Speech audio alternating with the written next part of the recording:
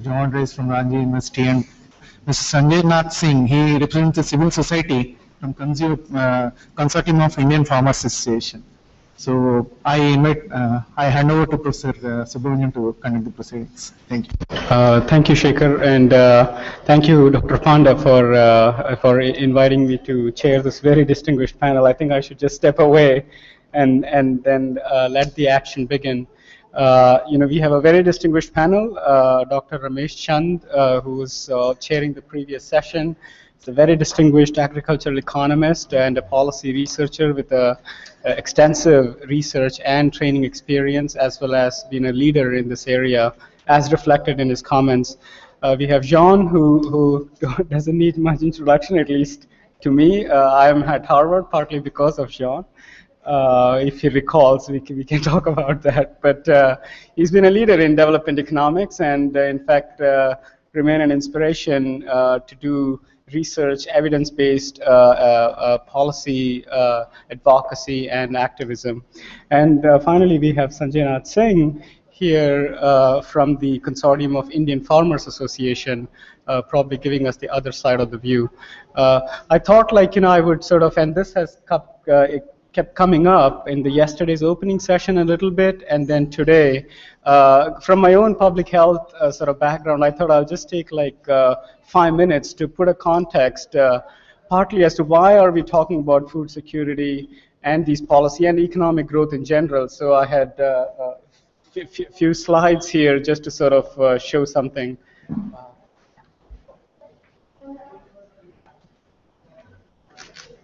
Just to motivate a talk a little bit. So as probably all of you know, India has this terrible distinction of being the country with the largest number of undernourished children, whichever way you measure it. And it leads the pack in terms of stunting, underweight, both those chronic markers of undernutrition. And in India, within India, if you look over the time, what's been happening, it's been a very slow reduction in undernutrition, and presumably, food has something to do with that. Of course, there is the role of infection and public water supply and sanitation. But there has been a decline, but it's hardly something that, nothing that compares to the sorts of economic growth that we've had during the same time. And it's been persistent. I look at Kerala, an example that often comes up. Kerala compares with OECD on practically every other socio-economic demographic indicator, barring income, of course. But including even in infant mortality, of course, OECDs have, but Kerala is pretty low, except when we look at underweight and stunting. In these two indicators, Kerala still lags, and it's a different question that I want to go into, which is an intergenerational aspect of nutrition growth, and which is much harder than the mortality agenda. And Kerala also, this is the idea of persistence, it has not really seen a dramatic decline as one would expect, again, given that they had an early start. So we looked at, and this is another slide to say that, again, undernutrition is still, if we think about food, but one of the major proximate risk factors for undernutrition is low birth weight. That's prenatal. So this is you're looking at a very wide window. And I'll come to the point that Ritika was making around PDS. I mean, these are the structural changes that are important to capture a wider window that starts from prenatal to postnatal. And low birth weight, again, India has this terrible distinction of being the highest. And if you look at the sort of the standard conceptual frameworks, food is a big component in terms of when we think about nutrition. So I thought we need to get this perspective, as Dr. Chand was saying, everything that we do, we need to do it for some meaningful end. And in this case, child undernutrition is a very reasonable goal here. And we did a paper where, there's been this argument that, economic growth should pretty much solve our problems or work our way around it. And I keep surprised that even the most optimistic economists talk in terms of trickle down. It's never a flash flood that comes down the way. So even in a best case scenario, there's going to be only a trickle down to these other things. So we looked at a paper that we published a couple of years ago for India, And using the NFHS data, I'll just show you a couple of pictures. So this is the change in per capita by state by change in the weighted prevalence of underweight. Zero correlation. This is as simple as it can get, and then we ran all sorts of more sophisticated econometric models, but this is the simplest change and change. It's no correlation, absolutely zero. And if I break that down by poorest, there is nothing going on for the poorest there. And for the richest, there is a little bit of a change. There is, but it was not terribly huge, but definitely more than what you expect. So something to sort of put a perspective on. Again, yesterday we were talking about in the inaugural session around growth. Why do we care about growth, which Jean and Sen have articulated very well over the last couple of decades. And we have replicated that analysis in a paper that's coming out next week in Lancet across 37 countries. So that's within country, India. Then we looked at between country. And if you look at this slide, it's just the level of GDP by underweight, which a lot of people show and say, hey, look, there is a correlation. But when you do change on change, there's nothing really going on. And hence, my case is that there's probably a need for a direct investment of the sort that we can talk about, investing directly in things that probably matter for nutrition rather than relying on this growth-mediated strategy, as Jean would phrase it. And if you look at a lot of nutrition level indicators that, the Lancet published a bunch of things that matter for nutrition, known interventions, and a lot of that deals with food, both in terms of overall calorie and calorie composition. So you need the micronutrients, but in India there's a calorie deficit, that you need to overcome first, and then also care about the micronutrient.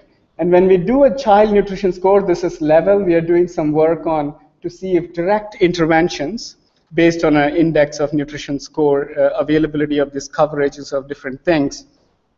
There's a very, very strong correlation in India with child undernutrition. We are doing this more rigorously to see on the change and the change if we can get that, again, to put that in our perspective.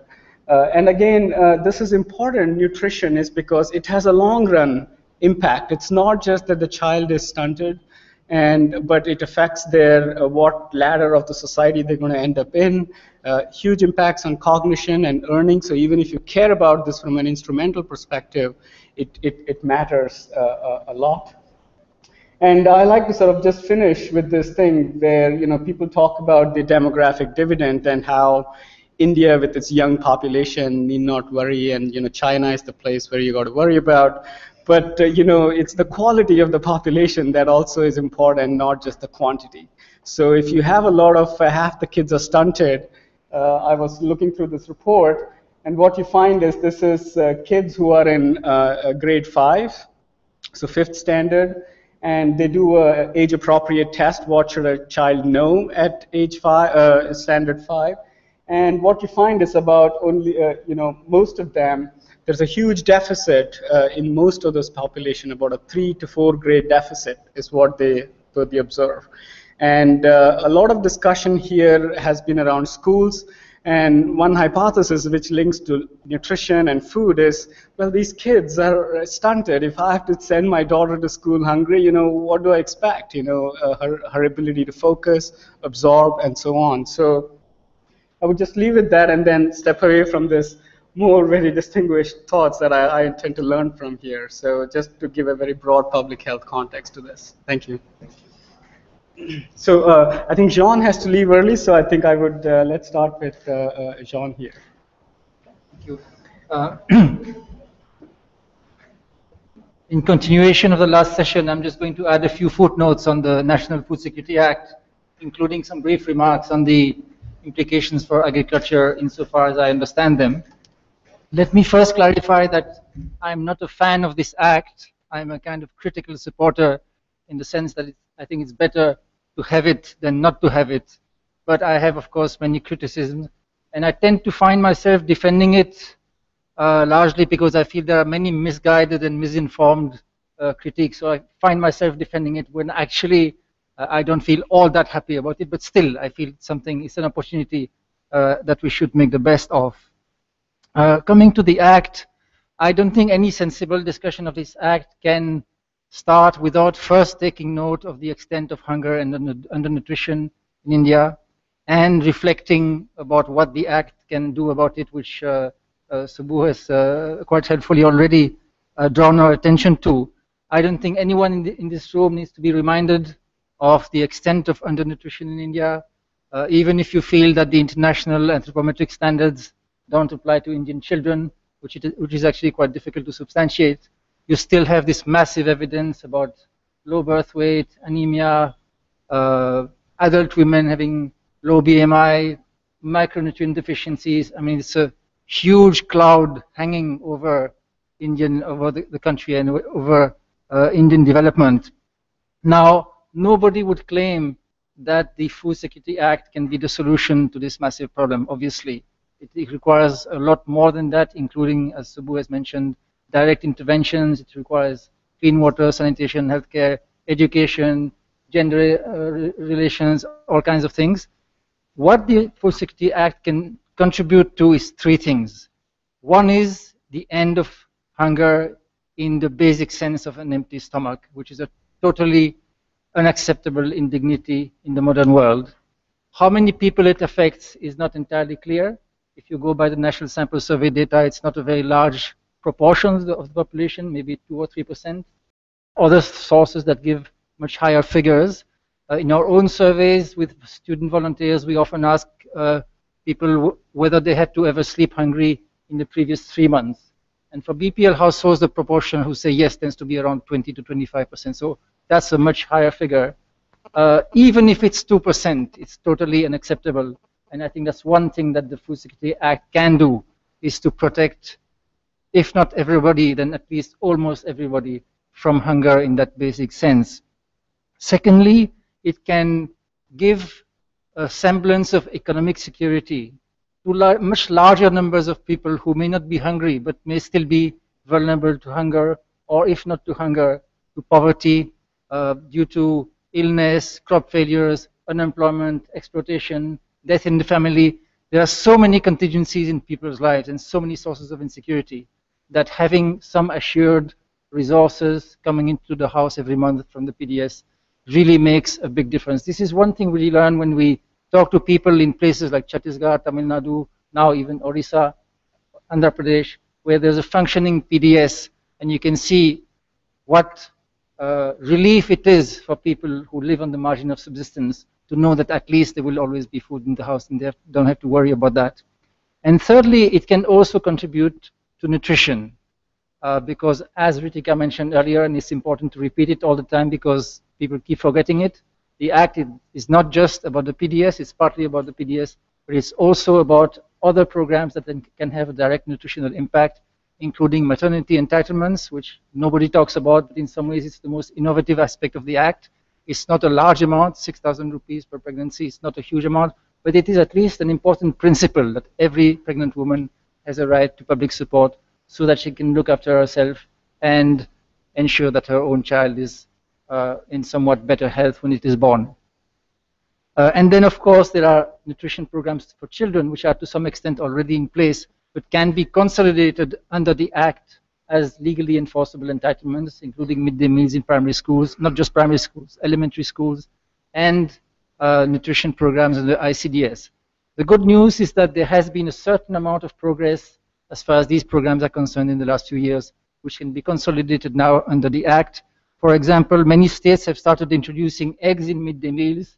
I go around with a boiled egg in my pocket these days to make the case for eggs in midday meals and Anganwadis, because an egg is not only a very useful source of animal protein for children, it is almost a full meal with all the required nutrients, calories, proteins, minerals, vitamins, everything you need except vitamin C. And as Ritika pointed out yesterday, if you add a little bit of lemon juice on top of the egg, then you really have a full meal. For children, the vast majority of whom very rarely get a chance to get an egg at home.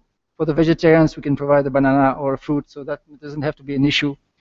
So this is just to illustrate that there is a trend now. Tamil Nadu is giving an egg every day to all children in schools and in Anganwadis. Orissa is giving eggs, I think, twice a week. Jharkhand has just introduced an egg once a week. It doesn't always happen on the ground, but at least it's beginning to be put in place. I was very pleased to find a few weeks ago that in West Bengal, or at least in the district where I was, in Birbhum district, children in the Anganwadis were getting one full egg 3 times a week, and half an egg with milk 3 times a week. So this is the sort of interventions that can really begin to make a serious difference to the nutrition of children, and which are now becoming legal entitlements under the Act. Now, of course, all this costs some resources. When we talk about the resources, the first point to remember is a point that has already come to some extent in the previous session, but I think has to be clarified again, which is that the food grain requirements of the Act are lower than the existing levels of procurement. We already have not only 60 to 70 million tons of food lying right there, but on top of that, about 65 million tons of food being procured every year. Oh, where is that? Can you show that graph? No. Yeah, this is the trend of food grain procurement from the early 50s onwards. You can see that it has been going up and up and up and up year after year, not because you need the resources for the PDS. It's the other way around. There's an autonomous trend of growing procurement as the MSPs are increasing, and the PDS is a kind of, I don't want to say dumping ground because that would sound negative, but at one time it was a dumping ground, but it's basically the outlet for what is being procured. I got the latest figures yesterday, straight off the press from the FCI. 2011-12, 63 million tons. 2012-13, 72 million tons. 2013-14, 62 million tons. Average for these 3 years, 66 million tons. And this year again, they're expecting something in the same range. So when you say that we can easily make the extra resources available, you're actually understating your case. We have more than the resources, not even counting the stocks that are already there. So we have this huge resources that is waiting to be used. And the Food Security Act, or at least the PDS part of the Act, is largely about making better use of these resources and ending the phenomenal and shocking waste of food that has been happening during the last 10 to 12 years, if not more. If you go back 10 years, when the procurement was around 40 million tons in the early 2000s, at that time the PDS was a fiction in large parts of the country. There was a reasonably functional PDS in the southern states, to some extent in some of the western states, but in most of the states where it was needed most, including Chhattisgarh, Orissa, Uttar Pradesh, Jharkhand, Bihar, Madhya Pradesh, even the BPL households were getting virtually nothing. And in any case, they didn't really mind because the price of the food grain that was distributed in the PDS was only marginally lower than the market price. And if you take into account the price difference, it actually didn't amount to very much, which is one reason why there was so much embezzlement, because nobody really was trying to defend their entitlements. Then, during the last 10 years, there has been, of course, continued increase in procurement, outstripping the distribution, which is why the stocks have increased to this extraordinary extent, because the procurement goes up and up. But the distribution is, the BPL quota is basically remains where it is because the PPL numbers are fixed and the PPL quotas are fixed. So there's a bit of scope for increasing the APL quota, but otherwise the distribution side is not keeping up with the procurement, and that's why the stocks are increasing. So we have seen increasing procurement, some increase in distribution, big improvements in the BPL quota in many states, so that today we have found in several surveys that even in Bihar, even in Jharkhand, at least the BPL households now are getting the bulk of their entitlements. In the survey in 2011 in 9 states, we found that the BPL households were getting 84% of their entitlements on average, which is a big progress compared to what used to be the case 5 years earlier. But in the APL quota, the loot continues. And the APL quota has increased because the APL quota was basically a dumping ground for the excess stocks. The government didn't know what to do with all this food that was being procured. The BPL quota stayed where it is. So more and more food was pushed without asking any questions into the APL quota, without transparency, without monitoring, without clarity of entitlements. And there are states like Uttar Pradesh, for example, huge state, 200 million people, where the entire APL quota goes straight to the black market. It's known to everybody. The APL households don't even know that they're supposed to be getting food grain. They treat their ration card as a kerosene card or an identity card or something. They don't even expect to get wheat or rice. So that's where the corruption continues. This is what we call the APL scam. So that's the context in which now we have an opportunity to use these resources that are being generated by the procurement system, ensure that they are much better distributed, that the poorer states get a much bigger allocation so that they can have a nearly universal PDS, move away from this failed BPL targeting approach and move to what is called the exclusion approach, which I think Ritika has already described, where basically instead of trying to tell who is below the poverty line, you exclude the rich based on simple and transparent criteria, like those who have government job, those who pay income tax, those who have a four-wheeler or something. You keep them out, and everybody else by default gets a ration card. To reduce the exclusion errors, because the exclusion errors in the BPL approach have been massive. There are at least 3 independent national surveys which show that about 50% of poor households in India don't have a BPL card. So it's about restructuring the system, bringing more efficiency, more equity, and of course also reforming the system and trying to achieve across the country the kind of improvement that has already happened in Chhattisgarh, as was discussed earlier, and to an increasing extent in other states as well. How it has happened was asked in the last session, so I'll come back to that later if I have time. Quickly, the impact on agriculture. So this is, when we see things in this light, I don't see any big impact on agriculture. The procurement system is basically unaffected because it has already outstripped what is required for the NFSA. We don't require to increase or decrease procurement.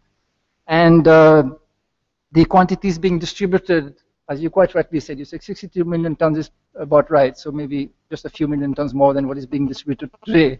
So that is not going to lead to any major change in market prices. So I don't see any big destabilization of agriculture coming out of this Food Security Act at all.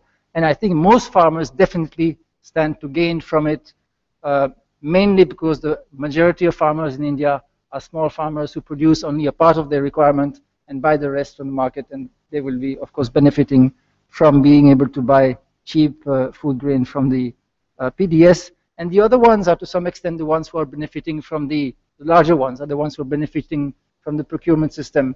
So they will not necessarily gain from the Food Security Act, but they are already gaining from the food system, including the procurement system. 2 qualifications. There may be specific states where, because of the Food Security Act, the distribution levels are going to increase quite substantially, and therefore there may be a downward effect on market prices. I'm thinking particularly of UP, which is going to get 10 million tons of food grain under this Food Security Act, which is almost twice what it is getting today under the PDS. So you could see possibly some downward pressure on prices in specific states because of rising distribution, even though at the all India level, the distribution remains much the same. That's if the markets are not fully integrated. But it's not clear whether this would be a bad thing, because again in UP, the vast majority of poor people, including many farmers, are buyers of food, and they would benefit from lower prices. And the fact that some large farmers may suffer to some extent from higher prices may be a relatively small price to pay for that. The other qualification is that it would certainly be true that for the farmers who are either large farmers or who are producing roughly what they consume, it's not a very efficient way of helping them to give them subsidized food grain, because it's a bit like procuring from them and then moving that food around the country, storing it for a couple of years, and then giving it back to them at a subsidized price. It's true that for that particular category of people, it may not be the best thing to do, and ideally, we would have liked them to have something like a smart card so that they can go to the PDS shop and choose between food grain and maybe other commodities like pulses and all. So there's something like that which could perhaps happen in the future, which would make the system more efficient as far as that particular group is concerned. But that's not the same thing as to say that that group will lose. Of course, it is a fact that farmers in India are, compared to other occupation groups, are losing in the process of growth, and that we need public policies to help them, and that the Food Security Act itself will only help some of them. For the other ones, we need other kinds of interventions. We need infrastructure, marketing facilities, cooperatives, power, all kinds of things. The Food Security Act is not the answer to everything for everybody. Finally, 2 more minutes. Yeah, I was going to talk about the obstacles to implement the Act effectively. Ritika has already talked about that to some extent, so I don't have to cover that ground again, but I'll just add 2 points. One is, among other difficulties that we're going to face, I think, is the danger of over-centralization of the PDS under the Act. And this is something that has already happened to the National Rural Employment Guarantee Act, which actually initially was supposed to be an enabling act which would permit every state to have its own employment guarantee scheme according to its own policy, as long as it was consistent with the Act, and then over time became more and more centralized and is now basically remote control for Delhi. And to my mind, this is not a positive development. So under the Food Security Act, there's a similar danger that at a time when many states are not doing so badly, reforming the PDS on their own, there's going to be growing centralization and more directives coming from Delhi, and a kind of straitjacket being built in a situation where actually every state has different circumstances and capabilities and needs a certain amount of flexibility. It may be a good thing in terms of putting pressure on the lagging states to speed up their reforms, but it may not be such a good thing from states like Chhattisgarh, for example, which are doing so well and really don't need to be told, for example, by somebody sitting in Delhi that from such and such date you should switch from a system of household entitlements to per capita entitlements. This is what Ritika has already discussed. Finally, of course, the biggest challenge in this act is to bring about the kind of political change that has made it possible to reform the PDS in states like Chhattisgarh and then later on in many other states as well. And that brings us back to that question that was asked by Amita and others in the last session. You know, how come it has happened, and why are other states not doing the same? Now, it's actually quite, I think the Chhattisgarh experience is really interesting, because I remember going there in the early 2000s, finding a PDS that was as corrupt as anything we have seen in Bihar or Jharkhand at any time, and that continuing for some time. And then hearing in 2005 from our friend Harsh Mandar, who used to be a district collector in Sarguja and other districts of Chhattisgarh, telling us that one thing that will never improve in Chhattisgarh is the PDS, because we have really tried and we've not been able to confront the nexus of corruption that has grown around the PDS. And then suddenly 2 years later, the government, for its own political reasons and basically by way of electoral strategy, decided to reform the system and make it work for people rather than for these corrupt middlemen who are milking the system. And then within 2 years, we see sweeping reforms, the deprivatization of price shops, doorstep delivery, broadening of the system, lower price, computerization, SMS alerts, helplines, grievance redressal, and of course a lot of people also being sent to jail who are still trying to profit from the system. Now, so it was not just an administrative reform, it was really a crackdown with a huge political backing. Now that, of course, then when people hear that, then they say, well, then we can't really hope that this will happen elsewhere, and what if it doesn't happen elsewhere? But in fact, it has happened gradually in many other states as well, partly because they saw what was happening in Chhattisgarh. They saw that Raman Singh became known as Chawal Baba and came back to power twice, and they thought, well, maybe it's actually not a bad idea to try to make the system work for the people rather than for the corrupt middlemen. And I think that actually this trend is what you would expect to happen sooner or later in a minimally democratic society where people have some voice, because the loot that was going on earlier is criminal robbery on a huge scale, and you don't expect people to take that lying down forever. So sooner or later, when people have more voice, and of course they had reasons to have more voice also because the market prices were increasing, so the stake that they had in the PDS, that was a very big factor, that the market prices increased, and therefore it became, the stakes really increased for people, and then they started learning about their entitlements and fighting for them. And we are beginning to see that happening in many other states as well, including even Bihar and Jharkhand, and hopefully one day also in UP. I really hope that will happen. But I think that's one of the biggest question marks on the Act. Are we going to, because UP will get 10 million tons of food grain, and if it doesn't go through these reforms and make a good job of the Act, it will give it a really bad name. So the struggle will have to continue full blast.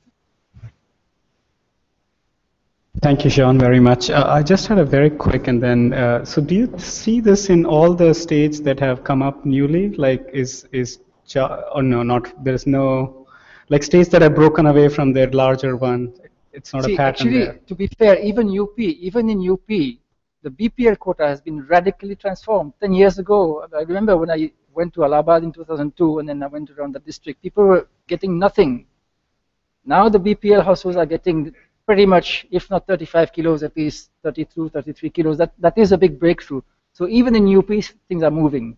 But I think that to go from there to the step where, you know, most of the food grain reaches people and this APL scam is tackled, I mean, I think there's still some distance to go. So I think, sorry?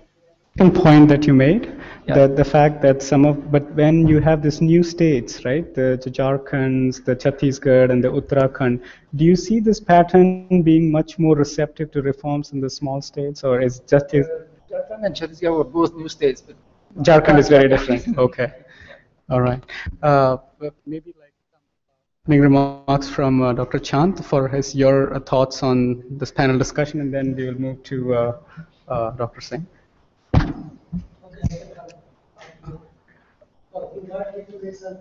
No, just generally, like let's sort of have what you have to say, all of, and then we can discuss between each other.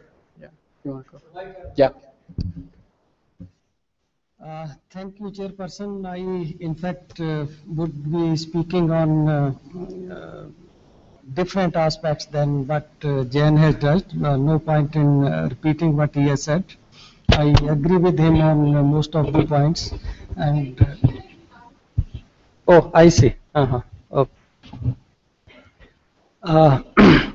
The first point which I want to make is that we find that there is a lot of genuine concern about food security in all the country. It should be there.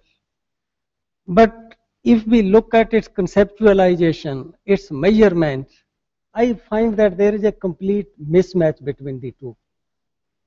And I also find that there is a mismatch between theoretical conceptualization of food security and practical or applied aspects of food security, which look at actual or different dimensions of food security.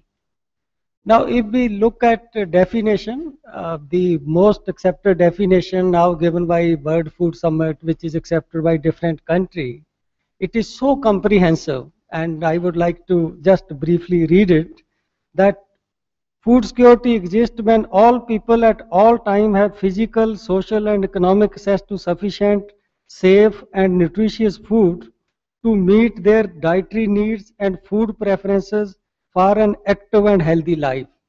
So this is the theoretical definition of food security. When we look at the indicator, no indicator has been developed in India or by international agency that corresponds to different elements within this definition. Now, this definition I find is not only comprehensive, that this is something ideal state, because nothing is left, that adequate food for everyone throughout the 365 days. It should also be safe. It should also be according to preference of the person. It should also be nutritious, and the ultimate outcome should be person leads active and healthy life. When we use the applied dimension, when we look, if I look at the applied dimension, how we look at this, we reduce it. So equally there is a contrast between definition, which is so comprehensive and ideal, and the actual indicator we use. I think we start looking at what is the dietary energy intake, how many calories a person is consuming. That is what FAO uses, that is what India uses, and that is what most of the country uses. And I find that these are two extremes. And that's why I said that there is a mismatch between the concern which are expressed about food security and its conceptualization. Like if you ask a researcher, now what do you mean by food security? I think nobody have a precise or clearly definable idea about this food security at present. That is what puzzles me, that we are expressing so much concern, But like poverty, one may disagree with this, that there is a definite dimension that if income of a person is lower than this, the person is poor. So one could raise that level, but there is definite indicator. In the case of food security, unfortunately, we completely abandon this definition when we start measuring food security, and we reduce this broad concept of food security simply to dietary energy intake. That if a person is consuming energy as per the norm, which again varies for different, FAO says it is 1800 kilocalorie. In India, we use ICMR NIN norm of 2400 kilocalorie for rural population, 2200 kilocalorie for urban population. And if we find that a person is consuming that much energy, we say he is having adequate nutrition, food security is fully taken care, so not to worry. So this is my first concern, that food security in its true sense need to be measured by a much broader indicator than what are the indicators in vogue or what are the indicators in practice. And this is also a challenge to the researcher, that we need to develop or we need to propose that indicator which can capture different dimensions which are given in the definition of food security. In fact, one could say that there is an indicator already, Global Hunger Index, but I find that indicator to be very funny because 75% of the weight is given to children. Rest of the total population get only 25% weight, because it is simple average of 3 indicators. Percent of people who are undernourished are not consuming minimum dietary energy as per the recommendation, child mortality, and I think stunted children or something like that.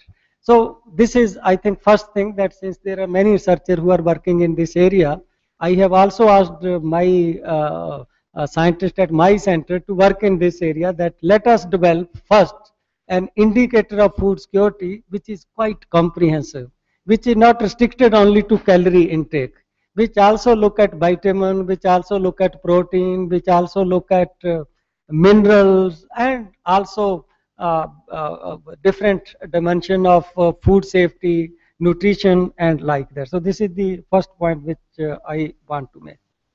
Then second thing which again I find is doing some violence to food security, that FAO and many other agencies, even in India, we use the terms food security, undernutrition, and hunger interchangeably. So if say a person is not consuming adequate calorie, we go to the extent of putting him in the category of hunger, whereas I feel that hunger is a extreme form of deprivation.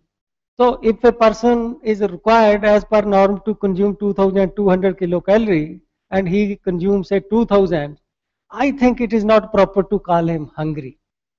So we need to draw this differentiation, that we need to draw a differentiation between undernutrition and hunger, just to say that anybody who is not consuming minimum kilocalorie as per the norm is a hungry person. Seems to be, I think, creating a confusion about this nutrition. Then third is about norm. Again, there are very wide variation. The FAO uses a norm of 1800 kilocalorie, and in the case of India, if we make adjustment for gender, age, activity, we did a recent paper, we find that average for India come close something to 140 kilocalorie. So in terms of norm of FAO and in terms of norm of ICMR, National Institute of Nutrition, there is a difference of only 25%. But this 25% makes lot of difference to incidence of undernutrition. Like most of you might have read paper by Angus Deaton and Jan Dress. So they estimate that in India, the incidence of undernutrition based on dietary energy intake is 75%. But according to FAO, for the same year, the incidence of undernutrition was only 21%. So FAO, using the 1800 kilocalorie, says in India in 2004-5, only 20% people were hungry or undernourished. But according to study by Jan Dress and Angus Deaton, the percentage was 75%. So it is opposite, that what was nourished was same as what FAO says was undernourished. So huge difference. Partly because norms are different. FAO use 1800 kilocalorie. In India, average is 2200, close to 2200 calorie. And partly it is because of that norm. And also, I think there are other reasons also, that FAO estimate undernutrition based on supply, as I mentioned in previous session, that they presume that 87.5% of food grain produced in any country goes as food, whereas actual maybe 70% are like that. So huge difference between the two. The second difference between, because FAO regularly in their state of food insecurity publish that what is the incidence of undernutrition in different country, it shows that over time the incidence of undernutrition is declining, whereas study by Jandrej and Deaton shows that it has not declined. I think between 83 and 2004-5, their study indicates that there has been an increase of 10 percentage points. From 64%, it has increased to 75%. FAO says that it has declined over time. Steadily it has been declining. For some period, only 4 or 5 years, the decline was not there. Otherwise, throughout they are showing that there is a decline. I think this is another that we need to resolve it, that why FAO indicator shows that there is a decline in undernutrition, and it is as low as 20%. Their recent estimate is only 17.5%, whereas the study which we do in India, it is not that much, it is quite high, 75% according to Dredge and Deaton, and we also did a paper recently that even if we use 2009-10 data, it turns out to be 64%, 65%. So this is another, I think, serious issue that international agency showing one result and national agency are showing another result. The third issue which I want to highlight is disconnect between agriculture growth and the estimates which we get on undernutrition or hunger. I find that FAO estimates, though they are underestimates, seem to be consistent with the growth rate in food production. In India, you take last 20 years or 30 years, there is increase in per capita production and also in per capita availability of most of the food commodities except pulses. Now, one may question that if nutrition is not improving, where is this food going? So there is this disconnect between agriculture growth and this nutrition, that per capita production, per capita availability of all food in India is increasing except pulses. I emphasize except pulses. But if you look at the other increase, that is much higher to compensate for reduction in pulses, like you look at milk, increase in milk production, which is now 120 million ton. Even if milk contain 4% of the protein, you just find that it compensates much more than what is the reduction due to per capita availability of pulses. So one may say that if the economic studies are showing that there is a deterioration, then where has food gone? In fact, since I worked in ICR system, I am confronted by those people all the time. You tell us where has food gone if there is no improvement in the nutrition. The third issue which I want to highlight is that our estimate or our indicator of food security are highly cereal centric.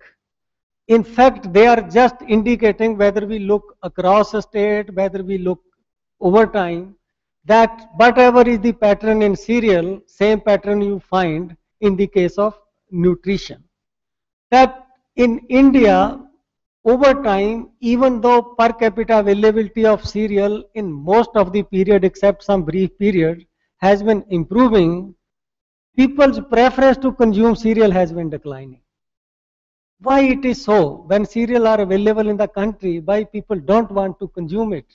And that is also in sharp contrast to many other countries, where you just find that when economic condition improve, per capita income increase, economic transition takes place, you just find that dietary transition takes place, cereal consumption, particularly for indirect use, meat, eggs increase. So as a feed component, it increases. So per capita total intake of cereal increases.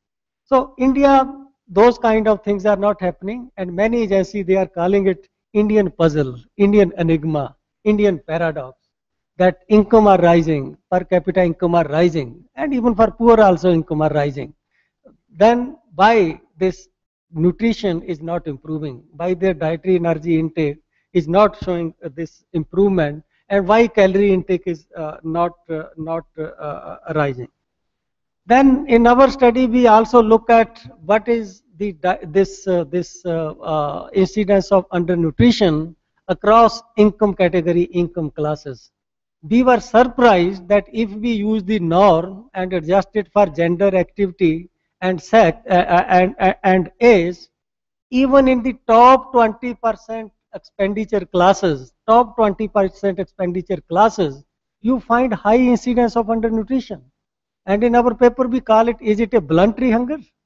That okay, there is a people at the low income level, we can say they can't afford to buy adequate food. That's why they are not consuming 2,100 kilocalories on an average.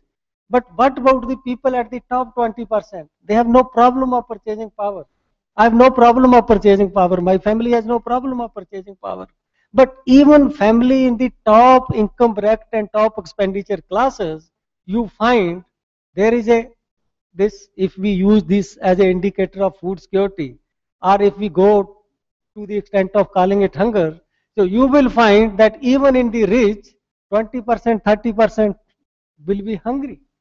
So what is this? Do we need to look at India's food security, India's nutrition from a different angle? What Frederick Lundy in her book just said, that Indian culture and Indian preferences can't be explained by these standard terminology and indicator. We need to look at it differently. But I am posing a question that if we are calling it hunger and hungry, then why the rich people prefer to remain hungry?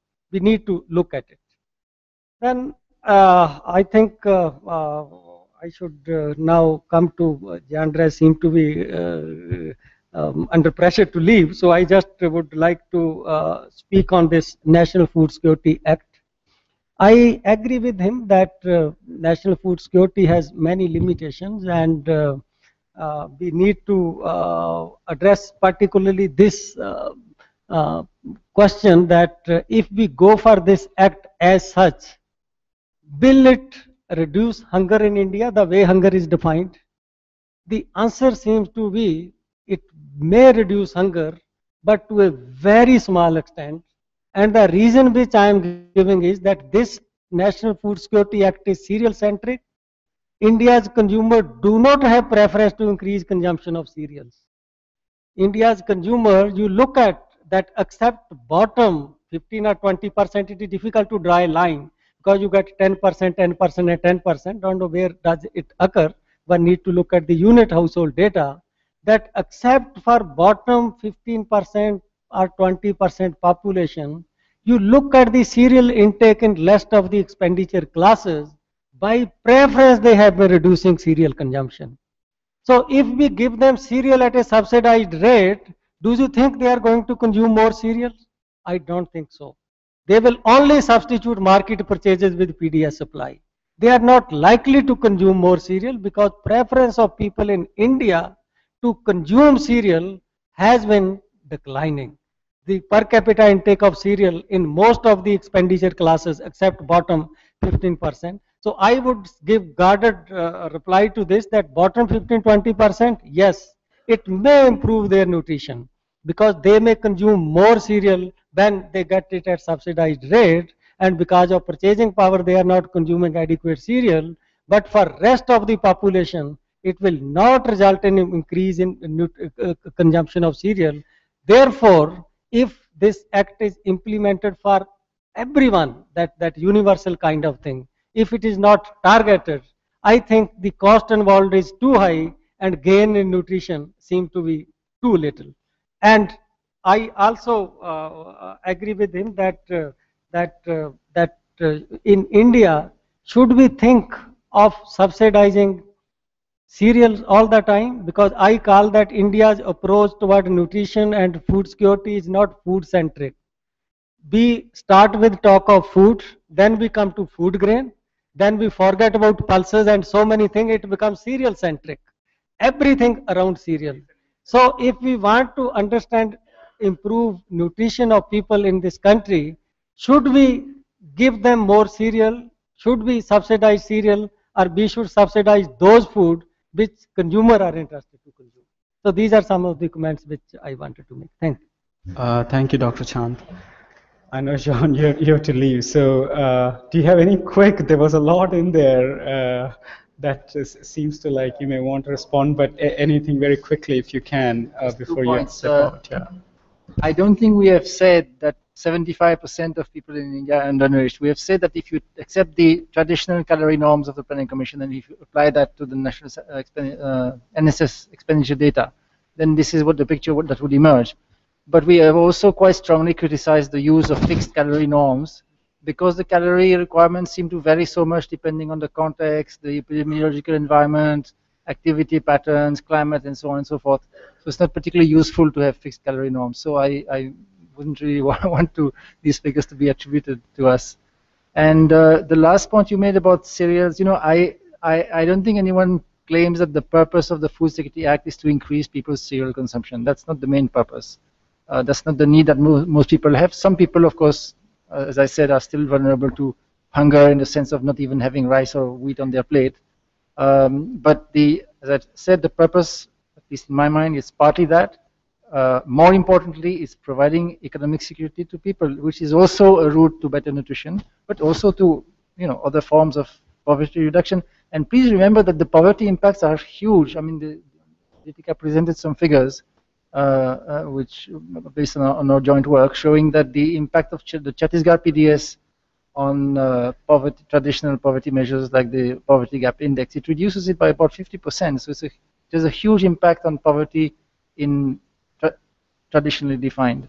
And of course, as I said, the third objective is to improve nutrition, partly through these child nutrition programs, maternity entitlements, and perhaps to some extent also through the PDS, to the extent that once you have a well-functioning PDS, then you can introduce also commodities like pulses and oil, at least for certain categories like Antyodaya households, and that would also contribute to their better nutrition.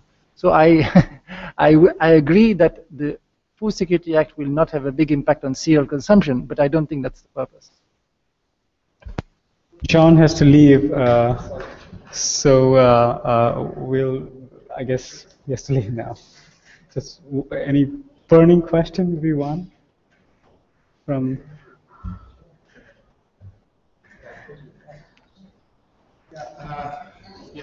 okay, maybe we'll take a couple of questions, John. Thank you so much. Yeah, please. A small clarification. This Food Security Act, if we have to implement properly, then we have to use the PDS as the vehicle. But it's a bit hypothetical. Government is planning to use this direct benefit transfer to substitute PDS directly. Then what is the future of this Food Security Act? How it would be really done? Of course, I understand this that this direct benefit transfers, it is based on very weak foundations. It doesn't have any logic in many sense. But how do you go about this, implementing this Food Security Act?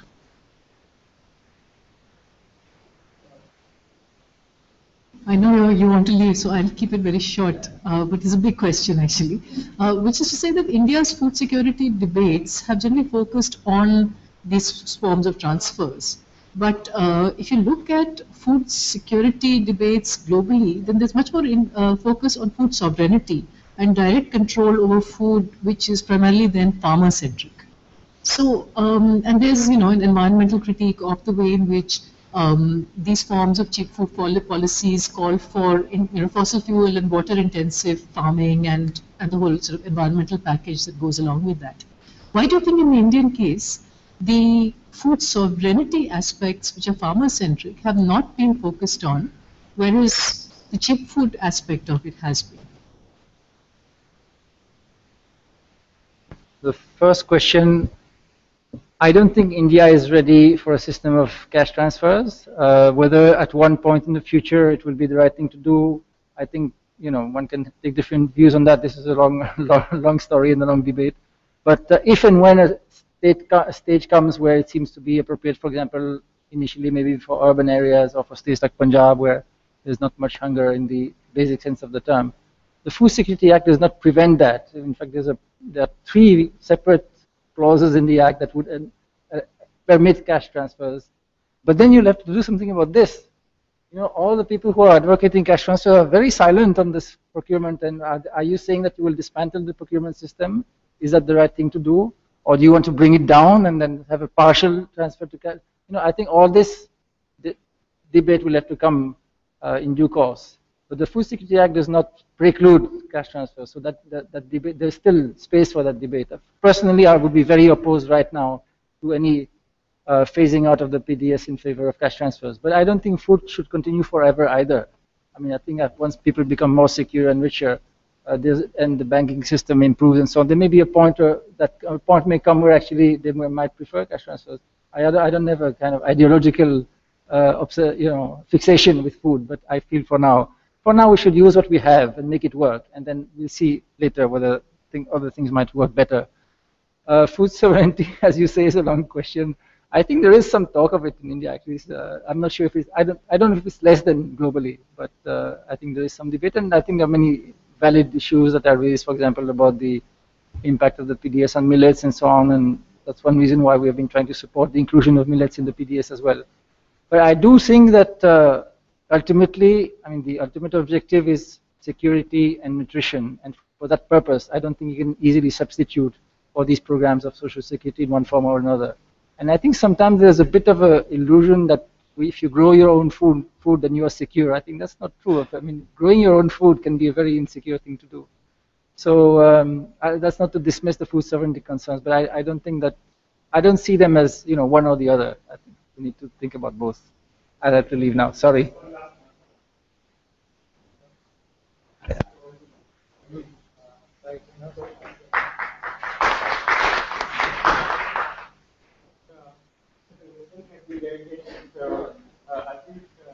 Why don't you get your remarks and then we'll open it up.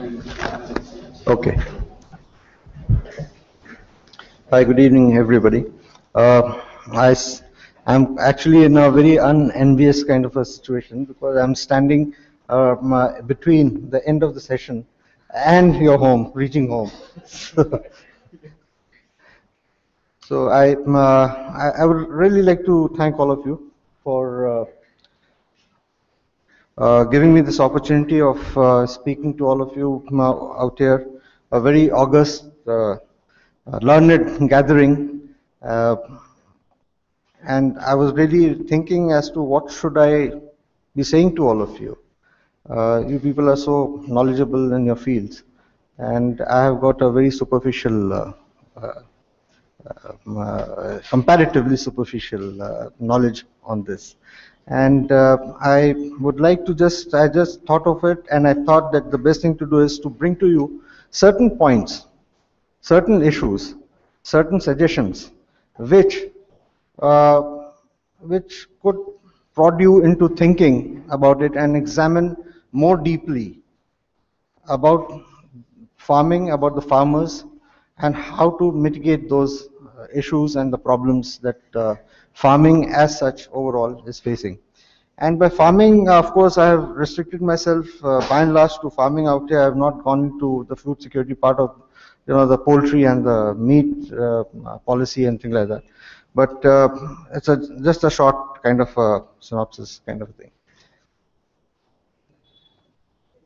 Probably we don't realize as to how important farming is to humanity, to the populations. Its prime responsibility is towards the populations, and the responsibility for successful agriculture depends on the willingness of a farmer to stay in village and work. This is something which a lot of us, we consume food every day, but we never think of it. We take it for granted. Now, looking at the present situation, if you look at it, we have over 70% of our population, which is, or maybe about 70%, the figures can vary here and there, which is based or dependent on agriculture. And by agriculture, I mean the rural economy, the agricultural economy. And most of the farmers, so to say, who are there in the villages, they are either small or marginalized. And that figure works out to almost 84%. I've written over 80%, but actually, if you calculate it, work out to about 84%.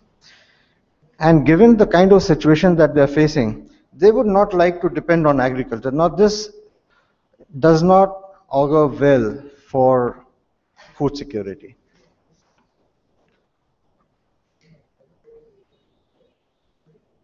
Now, the issues that the farmers face are probably known to all of you. One is the fragmentation of land. I belong to Uttar Pradesh and I have some land and I'm a bit connected with the agriculture over there. What I find over there is that this particular restriction of 12 acres per person of land holding, which further fragments when a farmer has 2 sons and it gets divided to 6 and further on, which leads to various problems, including female feticide. This is something which one has to look at it. Then you have this perennial debt trap in which the farmers go through. Low yields, per acre. I suppose compared to certain developed countries, we would be almost 1/5 of production as compared to those countries. There's shortage of electricity. Then we keep facing droughts. Droughts are not always droughts as well as we have floods. Now both could be connected also to the mismanagement of the funds which you get for developing, maintaining and remaking of the canals, irrigation canals. It doesn't, there's a lot of graft out there, there's a lot of cheating out there, so this money gets wasted, gets stolen. And then you have problems like droughts and you have problems like floods because they are choked, the canals are choked and the water will flow out when there's more and they'll flood the fields. Lack of relevant education, non-remunerative farming, because if you look at it, the MSP price of cereals, the cost inputs have gone up tremendously and it has not really it doesn't really sustain farming as such. Lack of mechanization, of course. Information is not available. Again, it's connected with both IT and also connected to the education part of it. Now, information technology can really help the farmers over here. Inadequate subsidy in case of crop loss or failure. Many a times the amount calculated by the local authorities is much lower, very, very low. And these things can be mitigated by GPS system, GPS survey and satellite survey. You can do all that.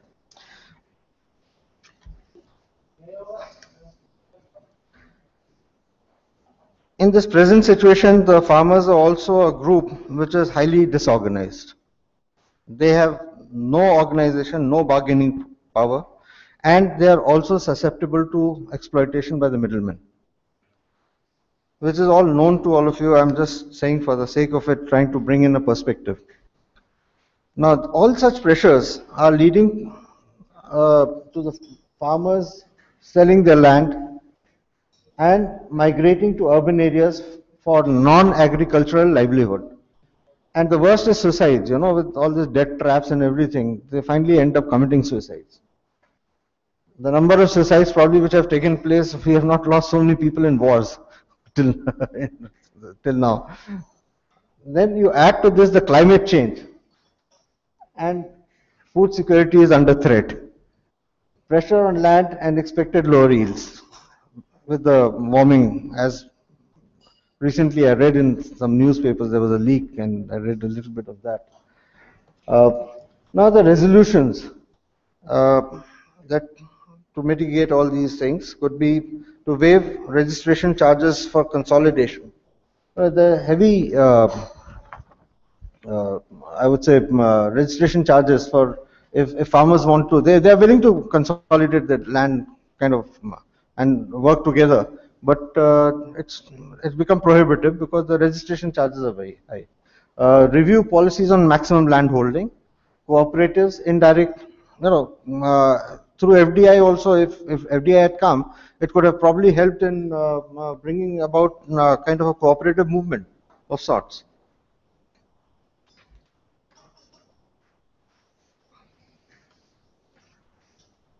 Then, of course, linking of rivers has been hanging fire for quite some time. Drip irrigation is something which is very successful wherever it's been implemented, but it's a question of implementing it. Effective water harvesting for urban areas. You see, there's so much of water which is wasted, which is never harvested, say in Delhi. And we keep crying about, and people win elections over free supplies of water, promise of free supply of water. But you can imagine how important it is. And that much water which is free can be used for irrigation. Information technology, as I said earlier, farm mechanization. There are a lot of this young rural workforce, the younger generations in the villages, who are not willing to do labor on the farms. So I think there is something which we require some kind of mechanization. We need to have some kind of cooperatives or things like that. One has to think on those lines. Then linking of, this is a very important point that I would like to suggest, and that is linking of Manrega with farming. You see, this Manrega has also led to the rise in the cost of labor for the farms. And what we are trying to suggest out here is that 50% of the working days of Manrega should be linked to farming activity. And here the farmers would pay 50% of that wages to the laborers. So this is a suggestion which is there. Now it's for you experts to think over it and take it forward, maybe as a policy issue. Resolutions and suggestions also have things like compulsory insurance. They are all risk mitigation. The next one, let me not change. Direct cash subsidy to farmers, pension for all farmers over 60 years of age. Now you organize the farmers and then definitely you can do something about it. There's over 70, just giving pension to say some 10% or 15% of the population is good, but what about, come to think of it, once he reaches 60 years of age, and with the kind of health facilities available, do you expect that farmer to be really working? He works 24/7. He's got no Sundays, no holidays. Then there's this credit at low interest rates. We can think of giving credit to farmers at 4% interest rates. And there are certain studies which say that the recovery of loans by the banks from farmers is almost about 95% as compared, and you compare it that with the industrial, more organized sectors industry. That is much lower. I don't know, we are still carrying on with the Essential Commodities Act, which is of no use. And the biggest one that we would like to suggest, have a separate union budget for agriculture. Bring that focus. Yeah, why not? Why not? Have a separate union budget. Bring that focus. Why not bring that focus to it? And there are a lot of people who talk about organic farming and all that. There are a lot of people who talk about not using the pesticides, but then look at pesticides. They are like any cereals or any farm product is an organic entity, like any human being. When you fall sick, you require medicines. So why don't you look at pesticides as a medicine for crops? Now, the most important thing about the farmers that is that the minimum support price. They really go by this, the minimum support price, at least in the Hindi heartland. And between 2004, it is just to bring a perspective. If you look at it, the fertilizer prices increased 300%.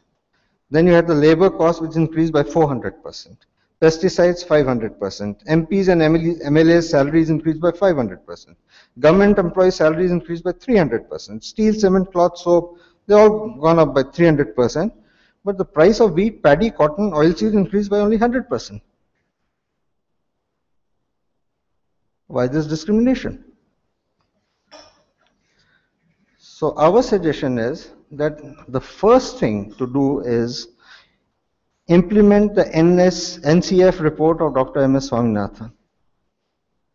This cost of production plus 50% should be implemented by the government.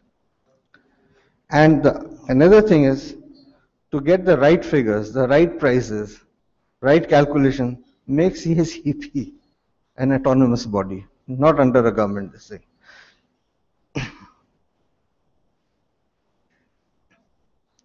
You know, about a couple of months back, I was listening to Dr. Debroy, and he was talking on various problems of the farmers and how to go about it. And his opening remarks were that the first thing that should be done is abolish Ministry of Agriculture. You don't need it. Liberalize farm sector. Liberalize agriculture. You liberalize it, and by limiting procurement, you allow free internal trading and export policies. Adopting new technologies that are available in the world. Why restrict? Today, does anybody stop me from taking, when I'm working for Tata Steel, does anybody stop me from using a laptop or any other technical tool to work? But why the farmers? If he wants to import a technology, why not? If they want to use much maligned BT cotton, which has been a success, why just the imported technology? Our own scientists have developed very very good hybrid mustard seeds, which have been tried in Rajasthan, and they are so successful, they are so useful that they've increased the crop many times, 3 to 5 times in certain areas. But that is also banned by the government. They have put a blanket ban on use of any genetically modified seeds. Now that's rather unfair. So free this sector totally, and the moment you allow them to grow what they want to, as long as you allow investments through FDI and everything to come in, and encourage investments in irrigation and things will fall in place. You will have situations where things will balance out, the demand and supply will balance out, the pricing, it will balance out the unnecessary sale of agriculture, arable land for non-agricultural usage. So we need to do something to liberalize, and our request to the thinkers, intellectuals and everyone is that you've got to support the farmers and you must give them recognition. Why can't we have a Padma Shri award for a good farmer, for innovative farmer? You can have for sports, you can have, but why not something to recognize the farmers also? It is ridiculous, absolutely. They work, they toil, and they are skilled laborers. They are not unskilled laborers.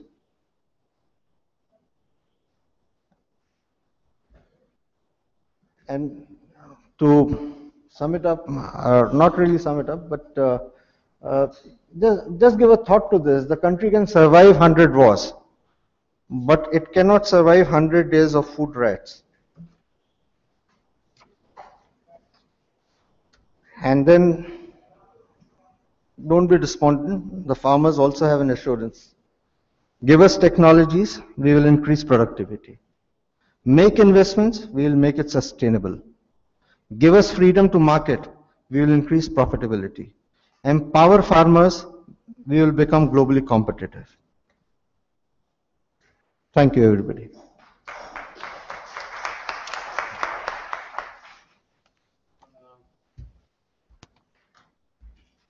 Okay, maybe I think I should give the audience a chance. We'll just open it up, given the time, and then we'll get a chance to talk to each other, perhaps. But before, people should have a chance who have been sitting quite patiently. So we're just going to open the floor for any questions that you may have for Dr. Chand or Mr. Singh. Yes.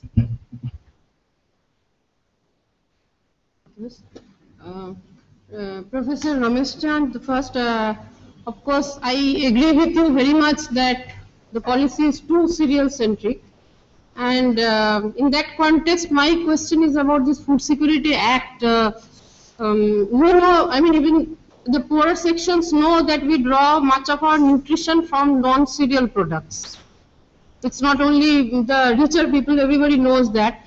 And as you were all saying that people will move out of agriculture, they want to move out, land will move out, yield may increase, as you were saying, but when we don't know. So will this not in the short or medium term give an incentive to the farmer to move from diversification or other crops towards cereals and distort the production pattern? And the second is to Professor Sanjay. I think it was too thought-provoking and very interesting. But I have a small question. Other things are left to the wider audience to think about. This NREGA you have suggested. But my question is that I know in the Ministry of Agriculture and this question often arises, that wages are rising and this thing. But the idea you are giving, since this will be paid for by the state government, there will there not be a problem of the distribution of who will get the services? Again, that may lead to some kind of conflict. And how you have thought about it, I don't know. So that's all. Thank you. Like maybe we can take a couple more and then we'll get a chance to promote. Yes.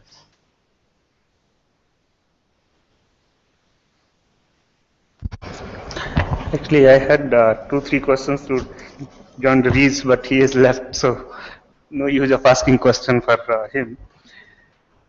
I have one comment on the calorie intake as far as cereal consumption. If we compare India with the other developing and developed countries, I think the paradox which Professor Ramesh Chand has talked about, why the cereal consumption is declining in India, and it's a paradox which is unanswerable. Even in the higher bracket, we are consuming less. Our calorie intake is it is across the board that our calorie intake is much lower compared to the world average, all the developed countries. But probably the answer lies somewhere the diet pattern in India. I don't know if any other country in the whole world so much vegetarian population exists anywhere. Our consumption, I have a paper where I have seen the human consumption and indirect use of cereals, even oil seeds, edible oils. The difference between the indirect consumption or feed that we have in India, it doesn't compare anywhere with even countries like Bangladesh, Pakistan. All those countries, East Asia, whole East Asia is meat consuming, and the cereals going for feed, it is almost 28 kg, 30 kg. In US, it is more than 50 kg per capita. So I think that is where our consumption of calorie intake, because of almost 50-60% population being vegetarian, we are not consuming as much in the indirect use which other countries have. That is what makes a lot of difference in the total consumption of cereals. Their overall average in the case of India, it comes much lower than the other parts. FAO has this data on human consumption and indirect seed, feed, whatever you keep in that. And I don't know how scientific data is, but whatever official figures they put, like for India, they have put 12.5%. That is what our official figure is. Maybe that figure itself is lowered down, because we are keeping that figure in the, even for the planning commission, our forecast. But ultimately, the all meat consuming countries, they are consuming cereals indirectly through feed much higher compared to India, and that is where I think difference lies. Yes, Dr. Yeah, thank you, Mr. Singh, for giving a different perspective. You have given several suggestions. Now, historically, if we see, the production of agriculture has always been in the private hand, in the hand of farmers, for to produce, and the production part is by and large it is left to the farmers. But the problem was the government intervention in the market and also in the trade. Now, if we say, the way you are telling, let Ministry of Agriculture close down, if we say, let government withdraw completely from the agriculture, do you think, from your own perspective or your own experience, do you think a radical solution like that will solve some of the problems? One more, okay, and then we'll. Actually, it's you have raised a series of normative concerns, and some are good, acceptable, and some are really controversial, to be frank with you. For instance, opening up of the agriculture, when you say the use consolidation, quote and unquote, okay, and for opening it up for FDI and the cooperatives through multinationals and so on, it's really going to destroy our small holders. 60%, you have been sort of, in the heart of the agricultural sector and talking to farmers and so on. You know that such a large segment of our farmers belong to small and marginal category. So they are going to become pauper if you are going to open it up to the multinationals and FDI. You know what's happening in Ethiopia and East Africa. So that is one. And secondly, the river linking project itself is a very controversial thing, highly political, controversial. The ecologists are opposing it, environmentalists are opposing it, and many states are opposing it. The loser states are opposing and gainer states are welcoming it. So these are very controversial projects. And GM products, genetically modified, again very controversial. You may have the data about the BT cotton, but then other states have got different versions of the story. So those are again very controversial. But then even normative concerns, like uphold agriculture sector, uphold farmers. By and large, to hear that particular viewpoint is actually, very nice to hear. I mean, I like it. But otherwise, some of the issues that you raise are very controversial. Okay, so maybe we'll start with you can give a brief response and then we'll move to Dr. Shah. I'll give a brief response to what I had said. Well, starting with the lady's question on Manrega, the idea as to who's going to use the services of the people who are getting the benefit of Manrega. I had mentioned about 50% of the time to be used for farm activity instead of just making roads or something like that. And during that period, that 50% of the time when they're working on the farm, the farmers are going to pay for it so that they also don't get it free. This is basically to subsidize the higher cost of labor and non-availability of labor. Manrega is causing both non-availability of labor and higher cost input. So that was one. Now, with regard to this, sir, what was your question? Sorry. No. You see, I started. It was a very extreme and kind of with cynicism that Professor Devroy had mentioned this, and I repeated that I quoted that, he said, "Okay, why don't we just abolish Ministry of Agriculture?" Now that is in a way, taking a very cynical view of it. Of course, he never also suggested that we abolish Ministry of Agriculture, but the idea was to bring about decrease as much control as possible in terms of markets, in terms of supply chain, try and reduce that. Sir, coming to you with regard to smallholders, having small, they are in any case impoverished, the smallholders. So impoverished. No, but no, I'm not saying that at all. Please listen to me. Depends how you bring in an FDI. How you bring in an FDI. When you bring in an FDI, one is they will have direct access. You require technologies and seats and all that to come in, improved seats. The FDI in retail, the FDI, the MNC is supposed to bring that. It could be a national, it need not be an FDI, it could be a national company, it could be Tata's, it could be Reliance. But they will be able to form them into a kind of a cooperative and say that, okay, fine, you make potato chips for enough potato. At least he's getting the price that he wants to get. He doesn't have to go and sell products in the market through the dalal. He gives it to that lala, and the lala at the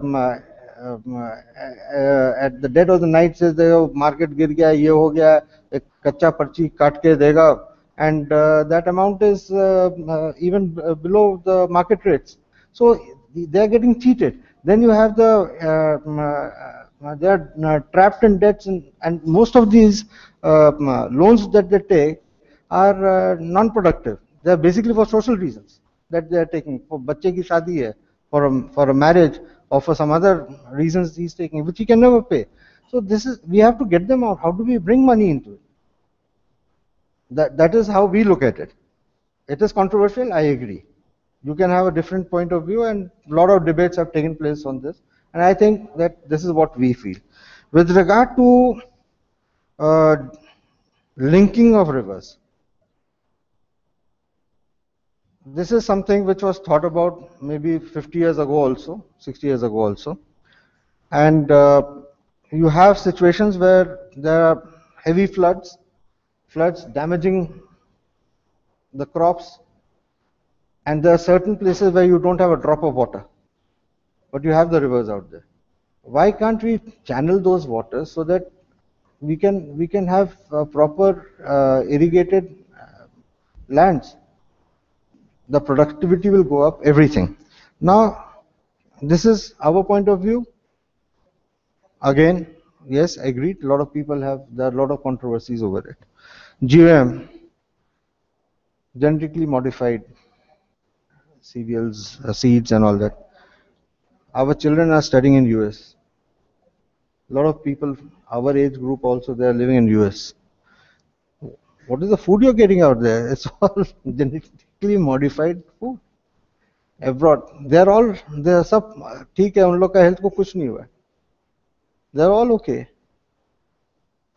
I think it's a bogey. That's what I feel. That's our view.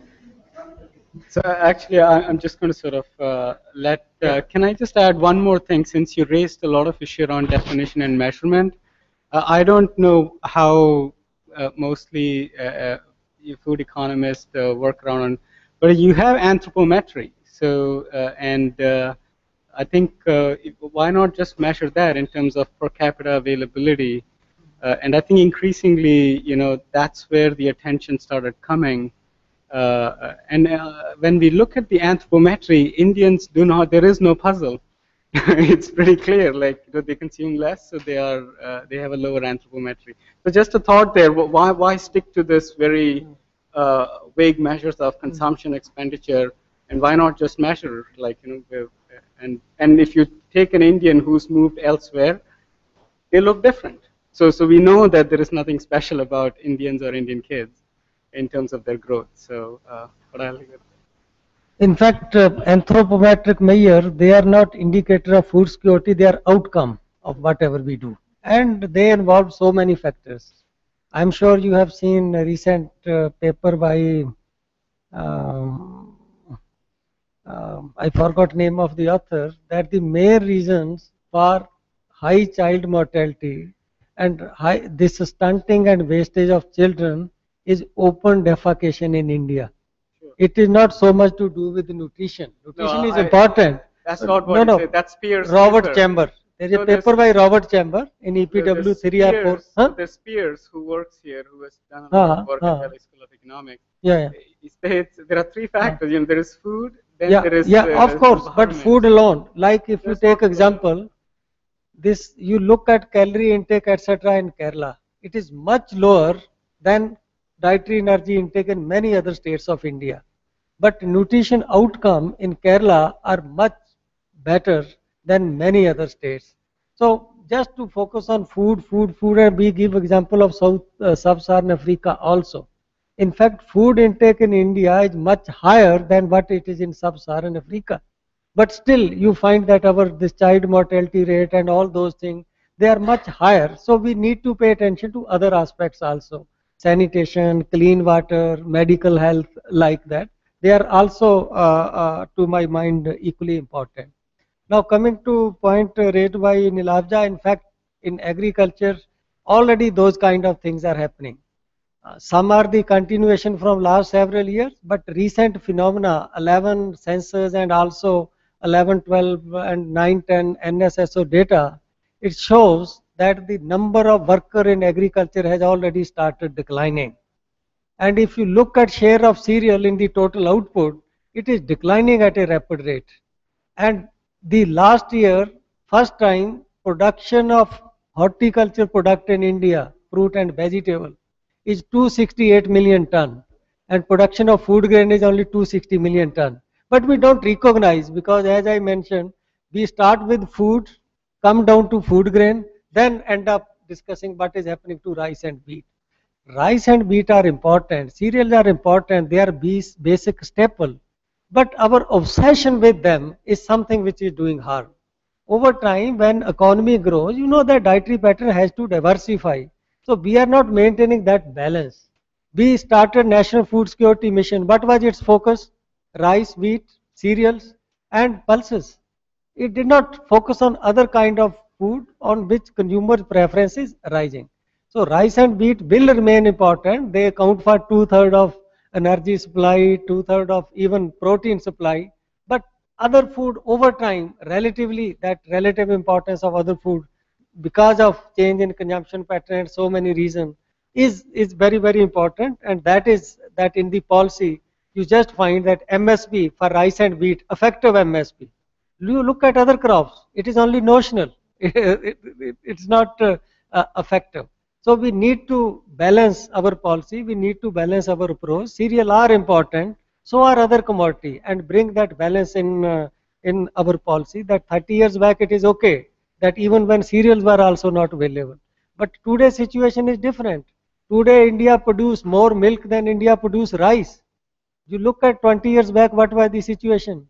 India produced only 2/3 of milk compared to rice. But today it produced 25% more milk than what is the rice production. And I told you about horticulture products, 264 million ton, more than what is the total production of food grain. And it is, most of it is demand driven. It is not that government is supporting. So demand factor play their own role, and government policy, in some cases wrong policy, is trying to put a brake on this process. That we will not allow this process to grow at a faster rate. So we will give more support to cereal. Even if consumer don't want, we will keep 80 million ton in our grain. And if the offtake doesn't take place, we will give at 2 rupee a kg, and seeing a positive aspect of NFSA, that okay, it is helping in clearance of that stock. First of all, why we have to create that stock? Then we are seeking solace in this aspect that NFSA will result in clearance of those kind of stocks. So we need to have our food policy which is consistent with what are the demand preferences. It was okay with India 30 years back to equate its food security with grain security.